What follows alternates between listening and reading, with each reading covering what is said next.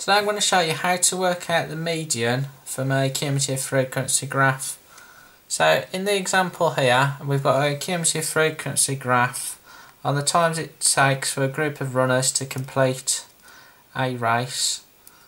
So the first thing you need to do then is look at how many people took part in the race. You'll get this by looking at the top of the graph. So the top of the graph is at 60, so this means 60 runners took part in this race. So since the median is halfway, then you need to work out half of the total. So if you do half of 60, that will give you 30. So the median will occur on the 30th runner. So if you go back to your cumulative frequency graph, look for 30, which is here.